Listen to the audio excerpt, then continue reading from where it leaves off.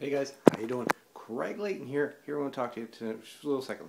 My girlfriend last night, she went out to see the male strippers. So at the rodeo hunk show, so I'm just going to check her purse. She's still sleeping. I want to see what's in a woman's purse after she comes home from a night out with the girls seeing male strippers. So here we are. We're going to check her purse. Don't tell her I'm going in your purse, but this is going to be really exciting. I want to see what's in a woman's purse after she sees strippers.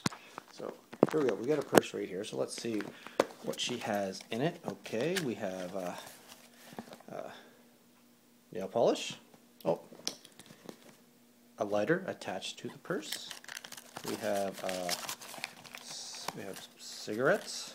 You know, a loonie. Only has a loonie coming back. Okay. What's this? Tickets.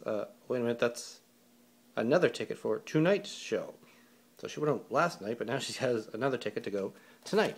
And let's see what else we have. Bank card, driver's license, and oh, look at this. This is interesting.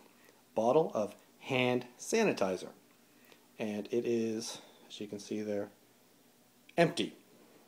So she has an empty bottle of hand sanitizer in her purse. So there you go. So that's apparently what's in a woman's purse when she comes home from seeing male strippers. An empty bottle of hand sanitizer. Well, you know what? You don't know where those guys have been, so you know if you're going to touch them or be touched by them, you might as well disinfect. At least she's safe. At least she's clean.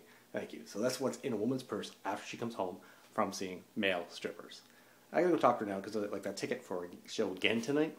It must be a pretty good show if she got another ticket to go. All right, thanks. That's where answer the $1 million question. What's in a woman's purse after she goes out with the girls to see male strippers?